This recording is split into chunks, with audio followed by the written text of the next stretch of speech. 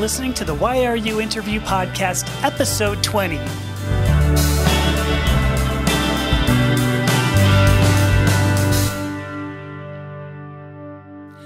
Hi, kitty cats.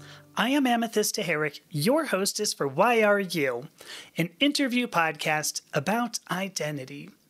In the last episode, we heard about life through a gender transition and a humorous story of piracy. In this episode, we meet Ari, a writer and editor whose adeptness at telling the truth fuels the stories she tells and the healing it brings both to her and to others. This content is brought to you by subscribers of the Purple Pop Publications website, Gender Identity Today. If you are already a subscriber to Gender Identity Today, thank you so much.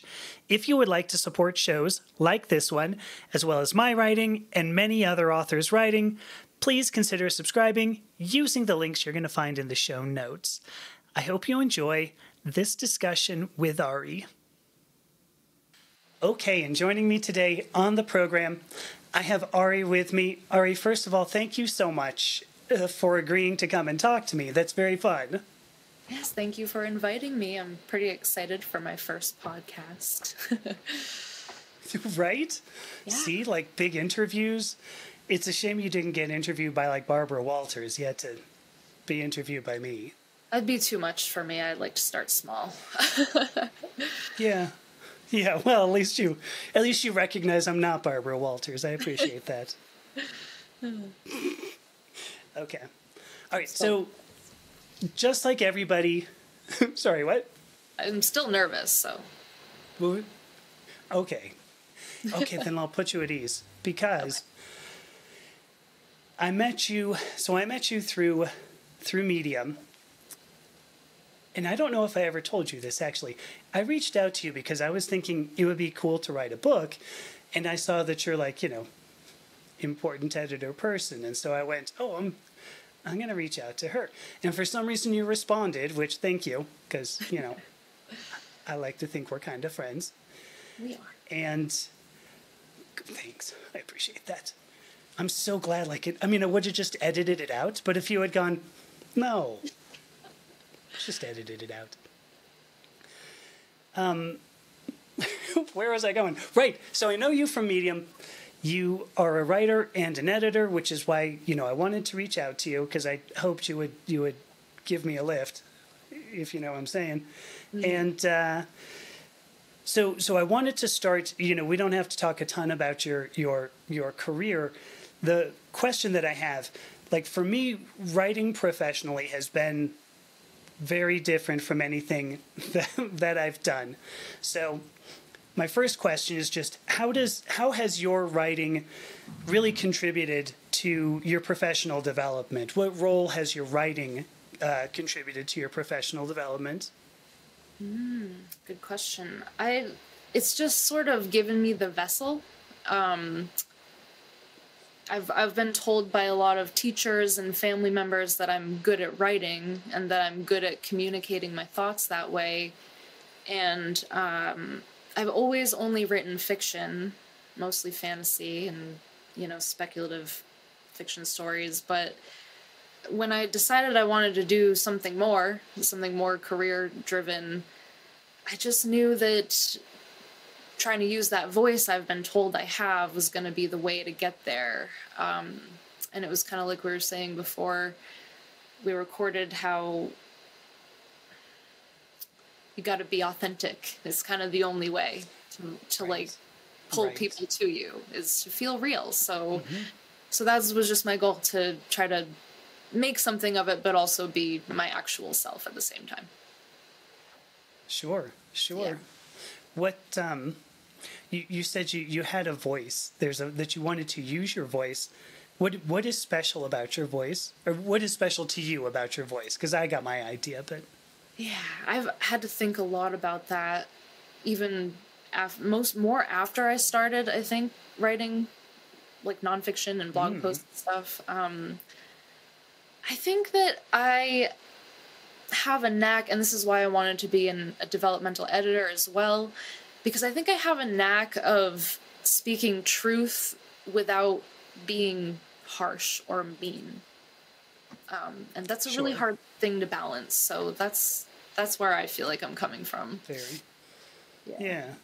You would probably make a great manager if you can do that. Yeah, I mod some Discord. It's enough for me. Okay. I mean, I'm not trying to get like a new career for you. I'm just it's a valuable skill no matter what. Yes, so I've thought about that. All right. So I've asked about your professional development, but what role would you say writing has played in your personal development? It's a loaded question, kind of. It's so tied into everything for me. Because I also journal, and I do a little poetry here and there when the urge strikes me. And I think writing in a lot of ways it's just how I make friends and I connect with people. I don't have a ton of real life connections necessarily. It's kind of something I'm working on, is getting more warm bodies in my life, as I like to say. But sure. Yeah, like personally, it's just that writing is how I connect with people. I find other writers, I find similarities and differences, and it's just very much makes up my identity. Everyone that I do have in my real life knows me as the writer. I'll see a relative I haven't seen in a few years, and it's always, how's your book going? So it's it's just completely woven into the fabric of my life. Okay. Yeah. Yeah, oftentimes I've gone to people that I haven't seen in a while, and they go, "What the hell happened to you? Why did you look kind of different now?" That's what I'm getting these days. So I think change is ultimately I don't even know what they're talking about. It is. It really is. So you see writing as, really as your personal development. Mm-hmm. Yeah, even it's interesting. Yeah, you go ahead. Please, no, you please go ahead. Even on a very personal note, it's like, even I'm in therapy. I do whatever I can for my mental health these days, given the world that we're all living in, and it just helps me process everything. It's whether it's fiction, poetry, or just journaling about real life. It just is the way that I process. Right. Yeah, I think the journal is just an invaluable tool for, it's not even just getting down your thoughts. Processing, I think, is a great way to put that. Mm-hmm. You don't, it's kind of the way that I think, I'm not sure how to put that.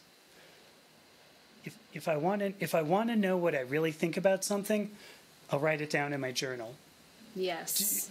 Have you done this? Because there have been times I'll write something down and I'll surprise myself. I'll go, God, I didn't think I thought that. Yeah. There's something about... Have you done that? Yeah, it's definitely, like, it's helped me make connections, something that wasn't clicking in my head. And I'm a very inner monologue person. Like, it's just always going, Yes. So... they say when you write something down, you remember it better. And so I think there's some tie to that with figuring stuff out also. So you write it down and it becomes tangible. I like to say that, it's a tangible way you can actually look at your thoughts on paper, and it makes a big difference. And I know it's like, it's such a typical thing. Everyone's, oh, have you tried journaling? Like you hear that all the time. And it just feels so hokey, but then you sit down and do it, and it doesn't feel hokey. It really is helpful. Right. What the hell was I going to ask you? I had a follow-on question. Oh, so you were talking in particular like longhand. Mm-hmm. Have you ever journaled? Like, typing it out? Yeah, I have. Sometimes I feel a strong preference, depending on what's going on in my life. Like, oh wow, okay. Sometimes if the thoughts are running so fast, I will want to type. But I am a longhand enthusiast. I am very passionate about handwriting, which we could get into later. Good for you. Wait, really? Why? No, I'm curious. Do you have like the Getty Dubé books or? It's just that years ago I was kind of writing blocked, and someone said to me, "Well, have you tried handwriting?" And I was like, "No, I've just been typing and typing and typing on my computer." And then I just never went back, and I, like, all my fiction stuff, I don't necessarily do this for blog posts or newsletters, but for my fiction stories, I pretty much exclusively write them longhand before I type them up. And it's like, aside from the value of getting off a screen for a while, it's just that then when you go to type it up, it's like a hack because you've got a built-in edit, you know? You don't have to be backspacing and rearranging, you just type it up. And I actually I number my pages either before or after I write, and then I actually take pictures of all the pages, every single one, and I have that picture just open on my computer, and then I type it up in the document. So I see. Yeah. That's easier than what I do, because I got to sit there and kind of go, hold on, let me see, what's that say? Yeah, is that a P? I don't know. So. Yeah, I couldn't take that looking back and forth, so I was like, wait, it's a lot of work, to upload all the pictures, but it's worth it. And I keep on saying to myself, like, I've got a scanner, right? There's software that I could probably scan it in, and it would do whatever it is, the character recognition, but I don't know. But it's like a built-in edit. Yes. I write in cursive, so no camera recognition for me. I tried the text, you like scan the text with your phone and it uploads it, and I tried that once, and in cursive it was interesting. It was like wingdings. Oh no. Yeah, it was bad. Yeah, many years of writing in a lab book. Everything is a capital letter for me. So capital, like print letter, whatever's. What's the opposite of cursive? Just print? Yeah, I guess so. What the hell's it called? Yeah, just print. I don't know. But it looks like a kindergartner, I mean, except for when he was in a lab book, it was, most kindergartners weren't writing, chemistry notes. Most, not all. So, anyway, handwriting. I stand very firmly with you on that. I think it's absolutely the way to get. So you know what? You made a point. You said, if your thoughts are coming quickly, you're okay with typing them. I find just the opposite. That if my thoughts are coming really quickly, I must force myself to slow down. And that's what's so good about using a pen and paper, is that now I don't have to, because I also will edit myself. I'll type something up and I'll be like, I don't like the way that sounds. Whereas if I do it with a pen, you're done, right? Yeah, that makes a lot of sense. And actually it's the know thyself thing, Because right. It's much easier for me to censor myself if I'm typing. Yeah. Much easier. Because there have been times I've been writing something and I've gone, I probably didn't want to write it like that. I really didn't. Well, I don't want to have to cross out a paragraph. Just move forward. Nobody's going to read it. And then 2 years later, I'll read it and I'll be like, oh, that was spot on. Huh. So I would have thought. So, yeah. Well, I could probably talk about pens with you all day, because I love pens and paper and the feel of a fountain pen on paper. But I have other questions. Yes. And I knew, by the way, that fiction, especially fantasy, is your thing. So I have some questions around it. All right. So I'd like you to put yourself into a fiction book. If let's play fantasy for a moment. Not that way. Sorry. But if I move on quickly, nobody will have heard it. Okay. If you could be a character in a book, any book, I don't care what I mean, it should probably be fiction, because, Dale Carnegie, like not really good character development in that. So, but if you could be a character in a book, who would it be? Oh my gosh, that's really, I've never thought about that. For all of my fiction reading, this is gonna sound a little weird, but I don't know if you or listeners will be familiar with the Clan of the Cave Bear series by Jane Yes. or Jane Well, a lot of people have read it, but I would love to just be a side character in one of those books. I'm not exactly an outdoors person, but I'm also not exactly an indoors person, and there's just something about the environment in those books is I just want to be there. I want to live in that world. So that's just the one that Sure. That's the answer that comes without me thinking too hard about it, which probably makes it the true one. Oh. Yeah, you don't want to overthink that one. No. But you said a side character. Why not a main character? The main character, Ayla, is she like has a husband and has kids and like it's and has kids and stuff, and I don't really want to do that part. I just want to be in the world. Okay. Maybe one of the there's fair. the Celandonis, which are like the healers. Maybe one of those. That would be cool. Yes, one of the healers, absolutely. I remember there was a movie, right, with Daryl Hannah, I think. I've never seen it. I've heard Maybe early terrible 90s? they did make me. Yeah, no. things about it. Yeah. Very panned. Because people were saying, because Daryl Hannah's first film, as far as I know, I'm no film, whatever, but she did Splash, the mermaid film. Oh. I don't know if you remember that one. Barely. This is how old I am, sorry. But so she was in Splash. She played a mermaid. And I want to say, maybe she did another film and then she did Clan of the Cave Bear. And I remember somebody saying, yeah, she really should have done another Splash.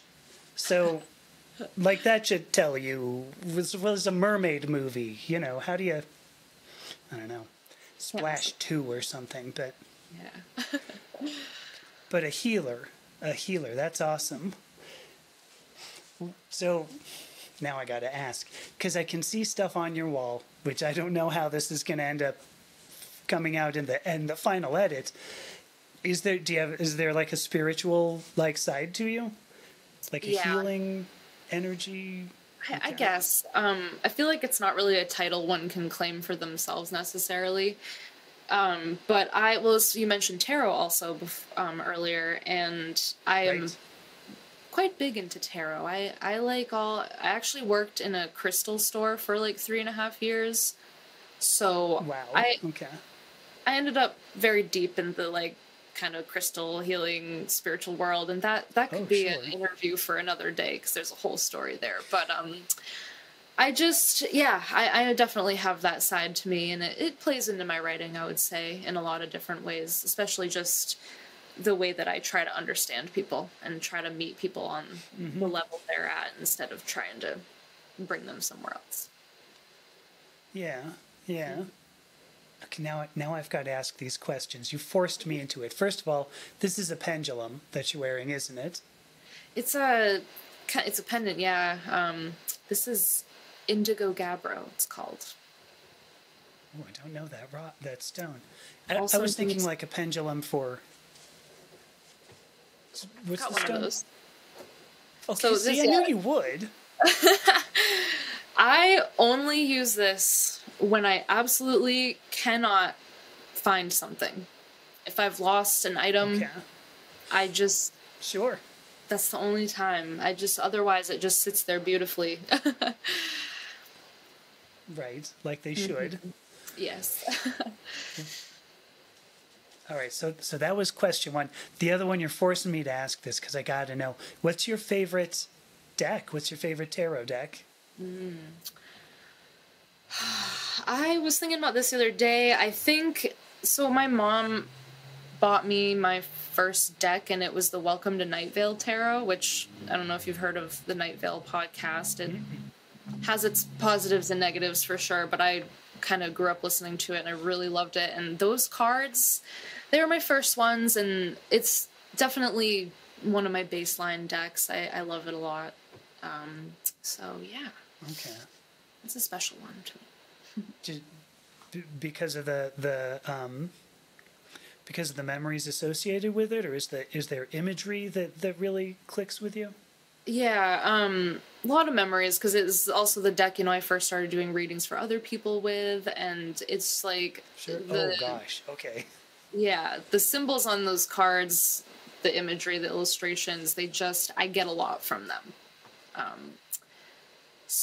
And there's also the Pagan Tarot. You know what? I might have gotten this backwards. I think my mom actually got me the Pagan Tarot. And then, okay.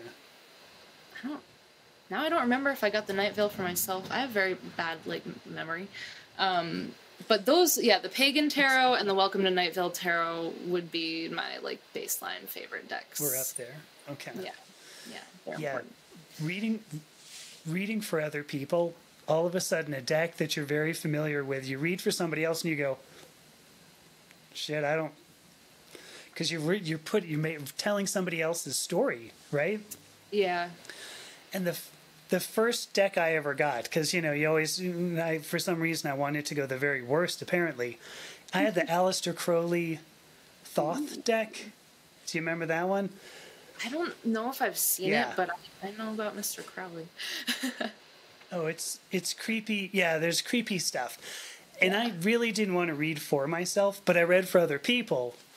And that's not the deck to read for other people.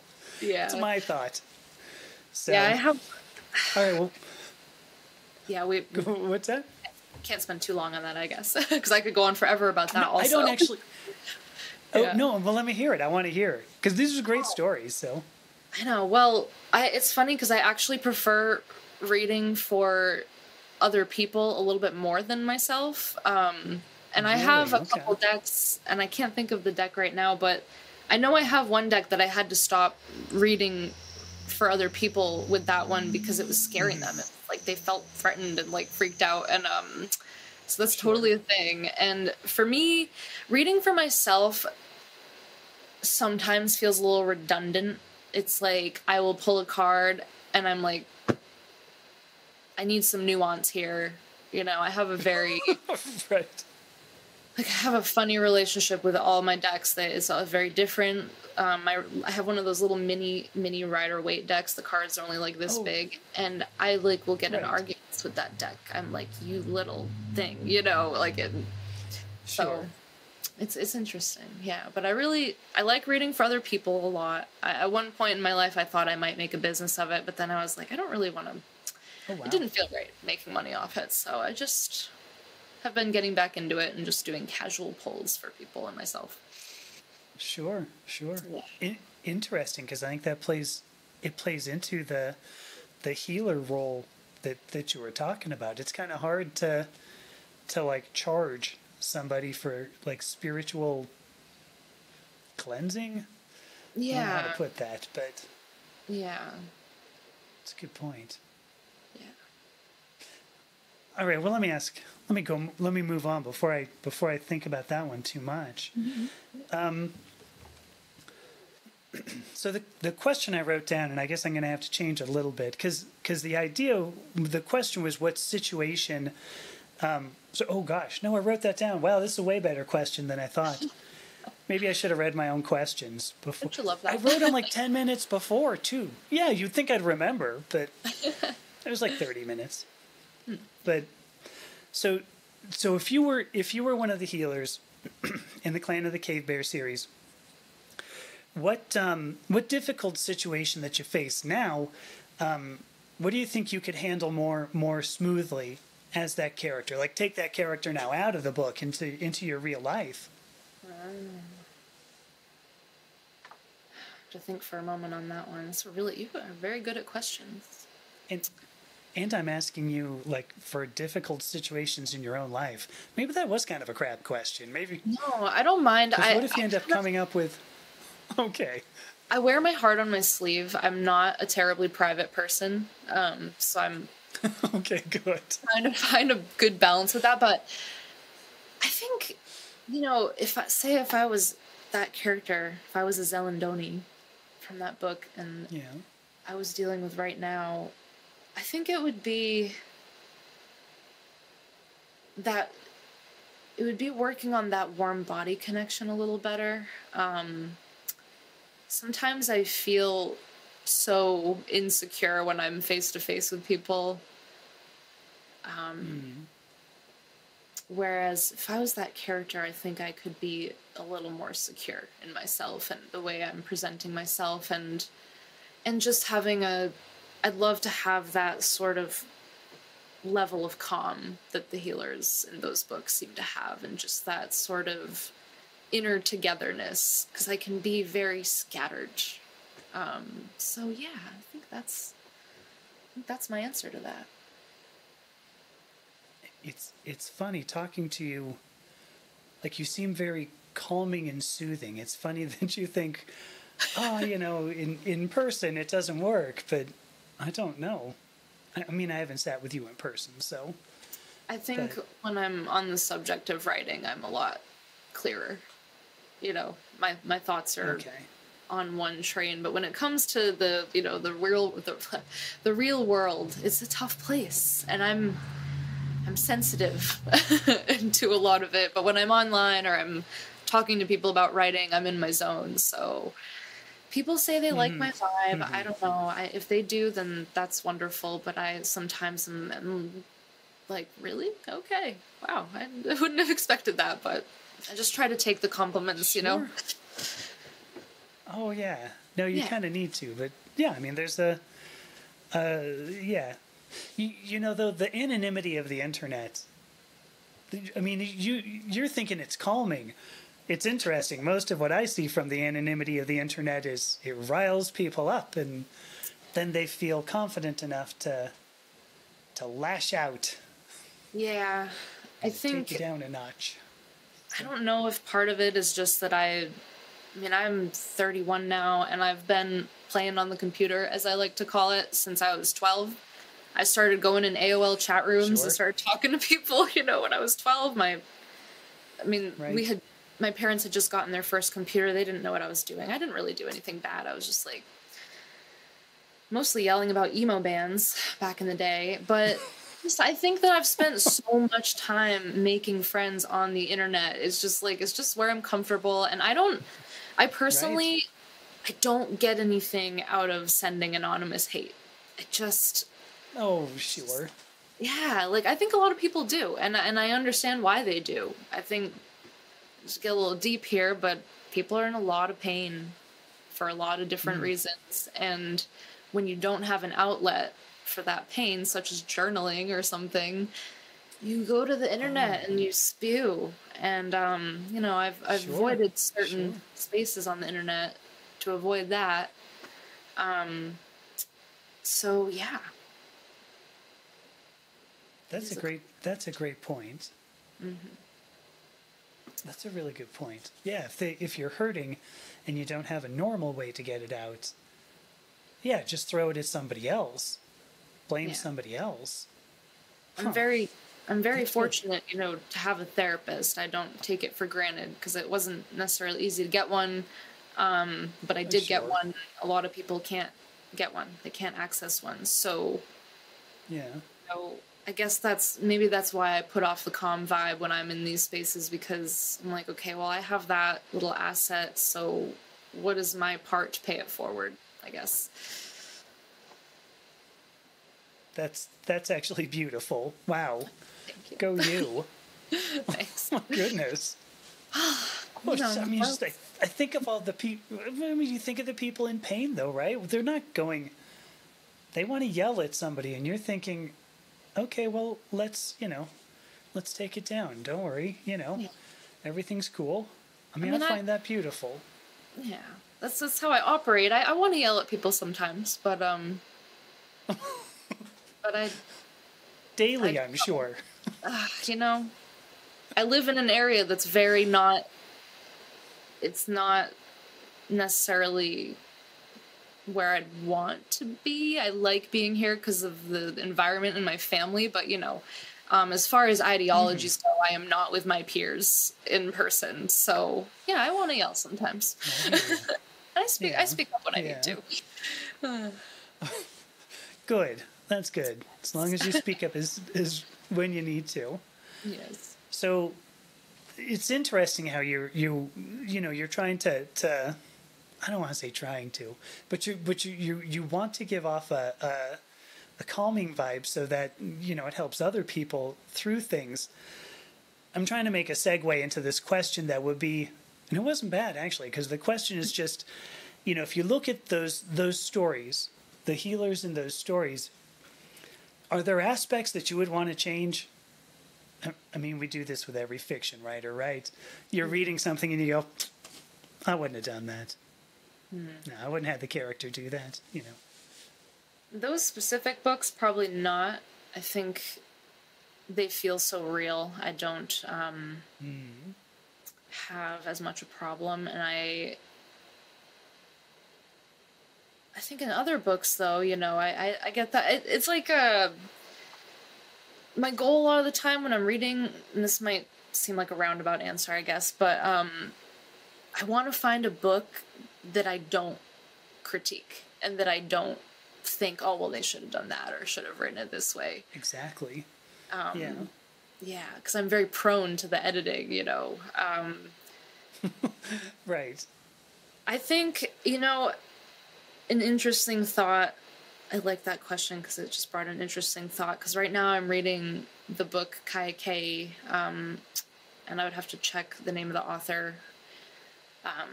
And this book is incredible. It's blowing my mind how good it is. And the healers in that are very strict to their religion. And I think the healer role is really tied to religion in a lot of books, and a lot, even fantasy books, the Planet of the Cave Bear books. So I think if I did want to change something, it would be fulfilling that healer role without being so beholden to certain values when they get in the way of actually taking care of the patient. Yeah. I see. So you're talking about religion. Well, religion is ideology. You said ideology earlier. You're talking about because it's healing that's tied to an ideology. Mm-hmm. In some cases, I think so. Yeah. I could go on a rant about the American medical system. Oh no, this. I hear you. Gosh, yeah, I know. I was having a conversation. See, now I'm about to do it. No, I'm going to stop. I held myself back. Yeah. But because there's, there's. Well, maybe I'm wrong. Because I was going to say, if you look at like Wicca, other pagan religions, they want. Because I'm pagan, by the way, just to throw that out there. There's a lot about, well, let's heal the planet in some way. And I was going to say, that's pretty neutral, right? But I guess it isn't. There's still an ideology involved there. The implication that humans are not, the primary being or whatever, however you want to put it, Yeah. It still affects some of my decisions. It's interesting. I hadn't considered that. Yeah, Now I'm going to have to think. There's a lot to think about, always. Yeah, I don't, I'm also, like, I'd say I'm also pagan because I don't adhere to a certain thing, and I always, when I started calling myself a witch, because I do tend to call myself that, it was always the question is, are you Wicca? I'm like, I'm not. Sure. I'm not. Right. Because Wicca has some strict ideologies in it. Oh, very much. If you get really down. Yeah. And I just don't want... I guess, I don't know, I like to form my own ideologies, which, you could argue that's a good or bad thing. But I think values are more important than ideologies. I agree. Something else to chew on. I will. Not at all. Because I will offend every single Wiccan out there listening to this, like both of them. And because like Gardnerian Wicca, ton of just things that's like, look, here's the way life is. Bit of interesting bits in Gardnerian, but then you can still look at Dianic Wicca and go, bit of odd stuff in that too. Alexandrian Wicca, you go, not to make a sales pitch, but Druidry, it's all about defining your own ideology. So, yeah, and not to make a sales pitch. But a lot of people too, I think, and this is true for me in a lot of senses, I think Wicca has a pretty strong sex binary or gender binary, whichever term people like very to much. Yes. And that gets a little bit grating. It grated on me, you know? Yeah. So, yeah. You know, you can't everyone happy. You can't please everyone. So I respect whatever magic people want to practice, but we got to know what works for us. It's really important. It's a great point.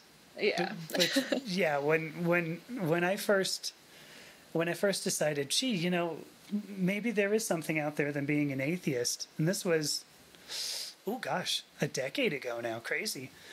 Yeah. I looked at Wicca and I was like, it's kind of binary. And it's weird because it was a decade ago, long before I was, you know, willing to admit that maybe I was anything more than a binary. And even then I was just like, it's kind of, what was the word you used? Grading? Was it the? Yeah. Okay. Like a cheese grater, just little bit by bit. It's like, no. Yeah, exactly. Yeah. Right. Well, and suddenly you're like, hey, I'm missing half a finger. What happened? It's all in my Gardnerian mac and cheese. Yeah. God damn it. You know. or sorry, goddess, I guess. I didn't mean to mess that up. God or goddess, you know, damn it. Goddess, I think some people say I'm just going to focus on the mac and cheese. So, all right, I got one last question. Because we went so far afield, but this has been grand. I appreciate going far afield. Me too. Do you even remember like the stories we were talking about? Because I barely do, like the fiction, but vaguely. You do. I know.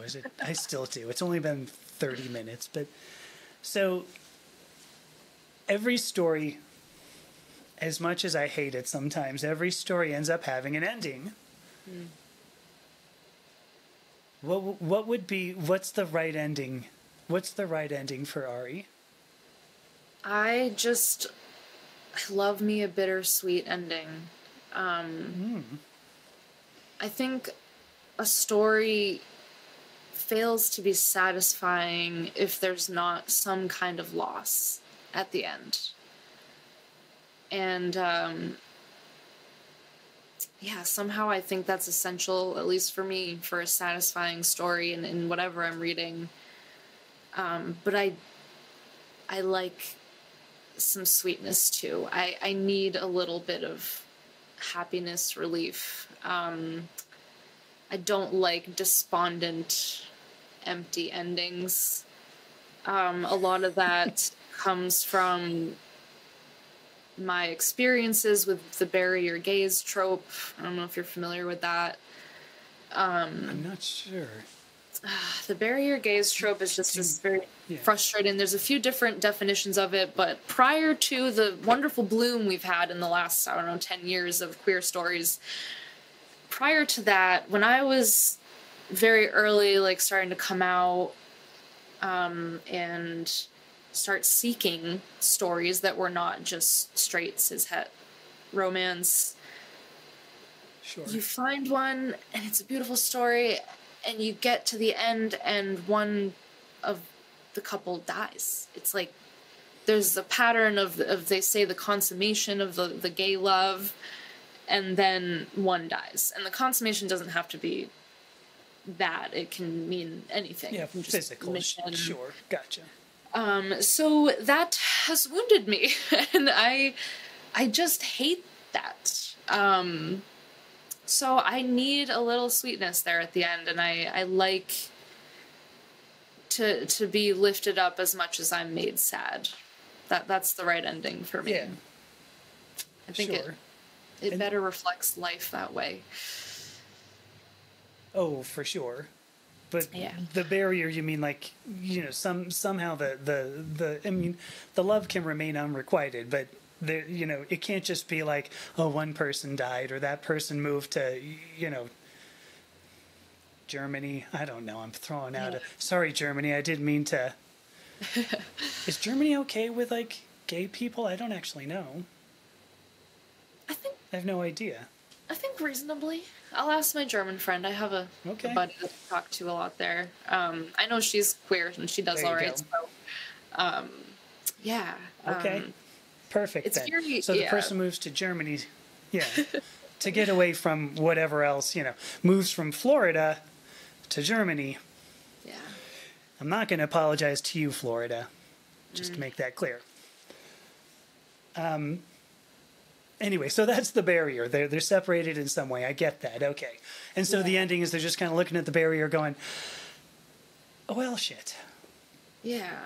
And the barrier is usually death, you know, especially for the barrier gaze trope specifically. And I wish I had some specific examples.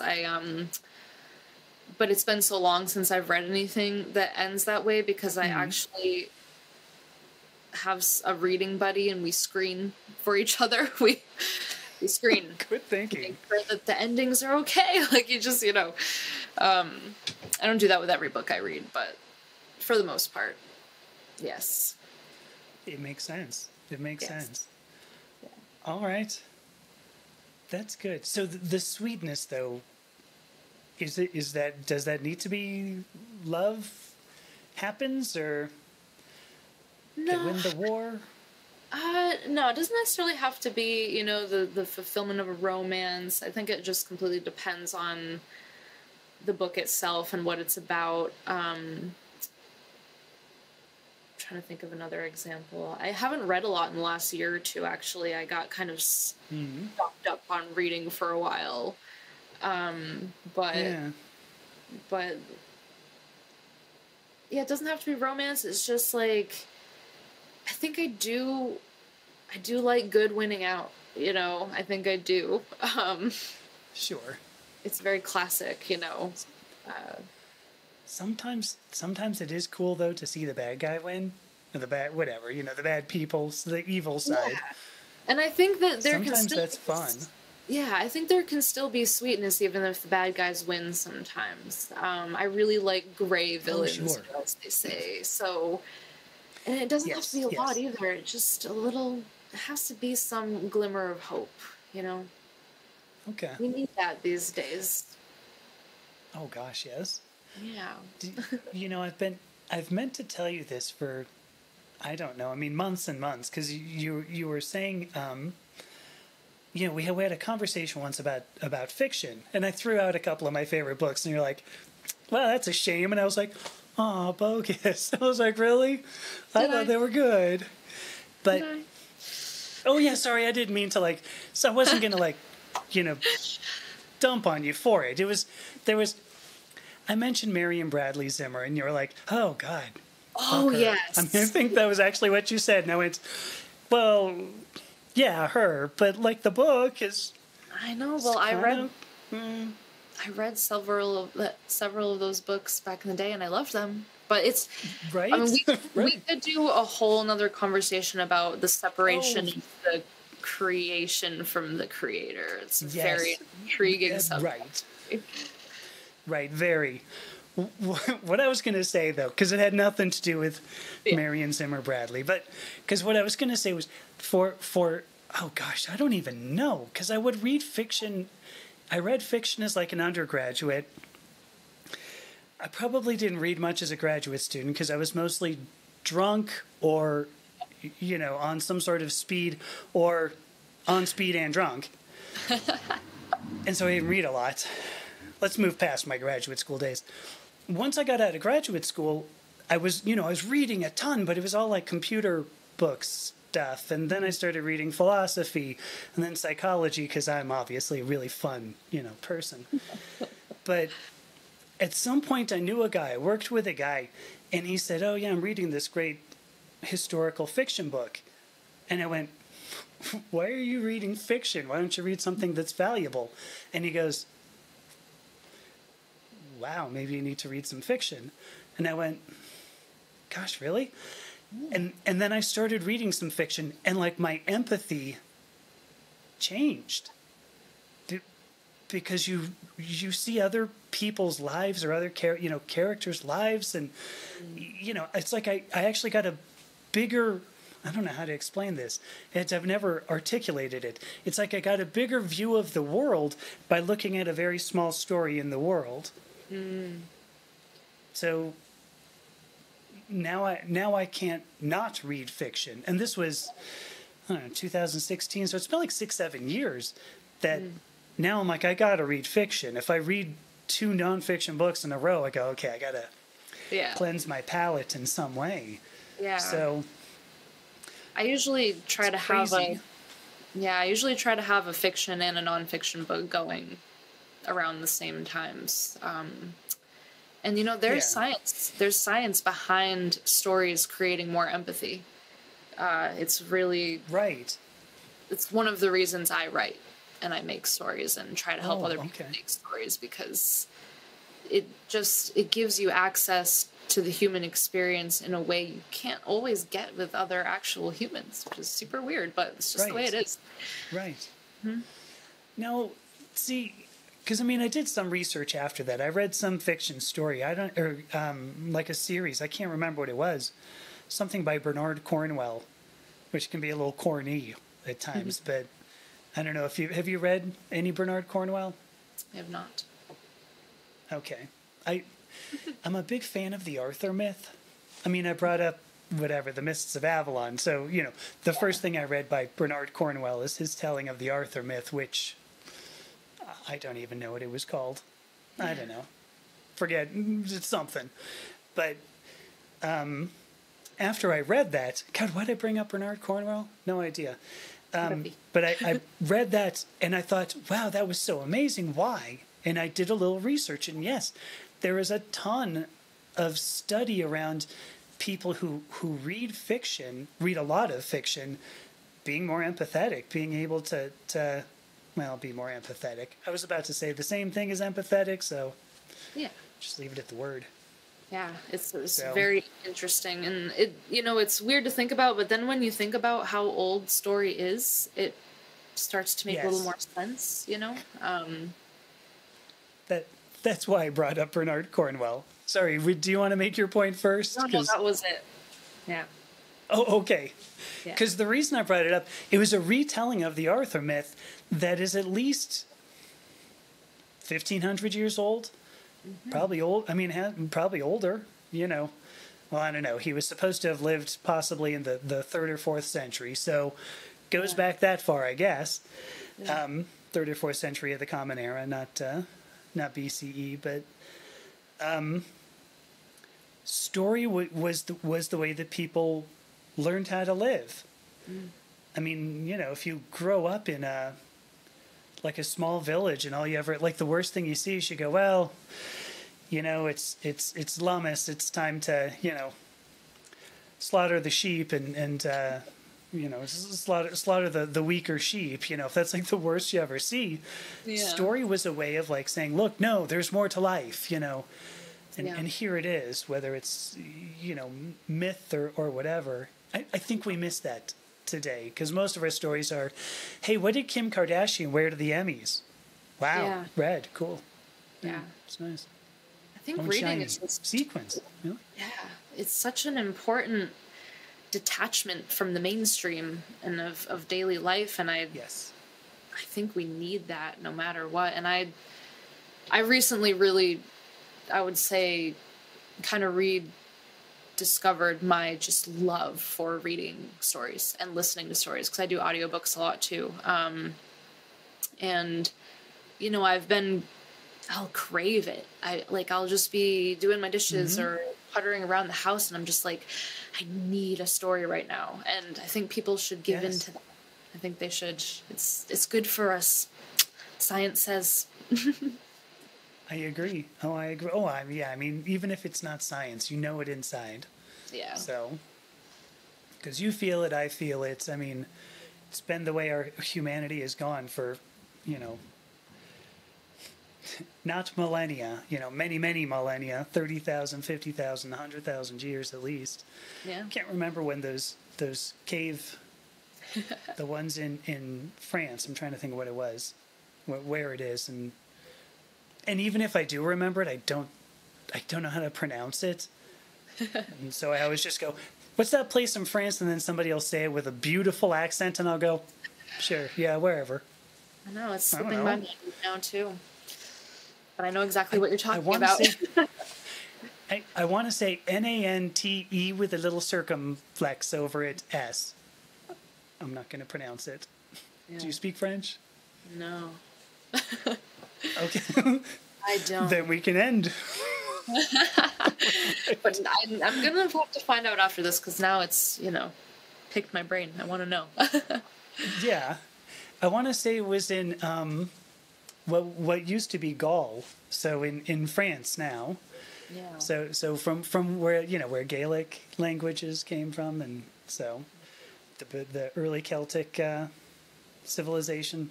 So anyway, that could go on forever and ever and ever. So, but I'm just gonna say, I mean, I wanted to talk to you for a long time. I'm really bad at asking people, hey, will you talk to me? And I threw this out like last week, couple weeks ago. I don't know, whenever we talked last week. Yeah, last week. And I threw it out because I'm getting better at it.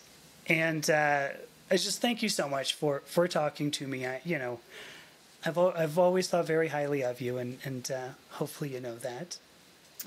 I really appreciate it. I think the same of you, and it's... oh, thank you. I think you must be doing something right, because you're doing it, And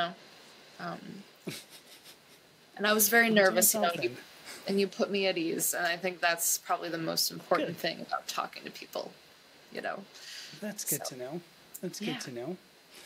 Yeah, there's just viewers and listeners can't see this, but there's actually somebody off camera behind Ari with a club just in case she made the wrong answer. Yep, watching me. You didn't have to be nervous.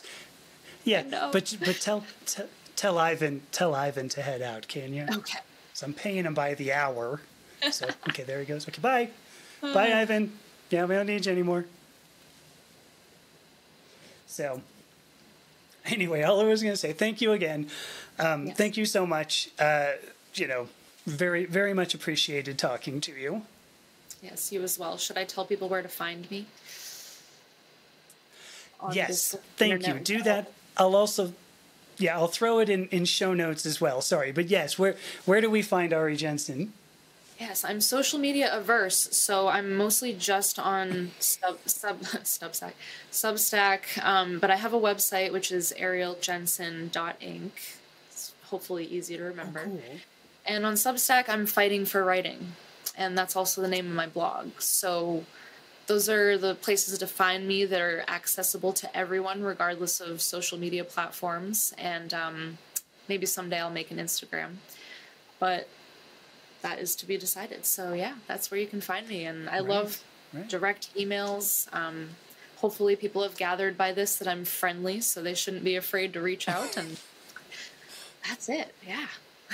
I think so. But I'll link all this in the show notes too, for sure. Because it's funny, whenever I hear a podcast or something and somebody goes, oh yeah, it's really great, you can go see it on this website, the first thing I do, I'm not going to write it down. No. I'm like, is it in the show notes? I'm like, you bastard, why didn't you put that in the notes? So the show notes are very important. Yeah. That's why I make like chapters and stuff now too. I didn't originally, but now it's like people listen to something and they go, there was a funny joke. What was the funny joke about, squirrels, right? But you make a chapter, funny joke about squirrels. People go, look, now I can go back to it. Yes. I mean, they don't, but go back to it, that is. But they might. Funny jokes about squirrels.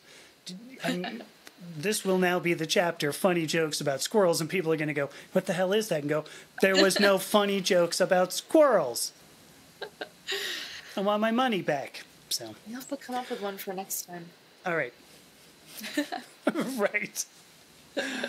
All right, so I'm going to let you go, because otherwise we're going to go for another hour and a half. So Indeed. thank you, Ari. Thank you again. Thank you. I'll talk to you soon, I'm sure.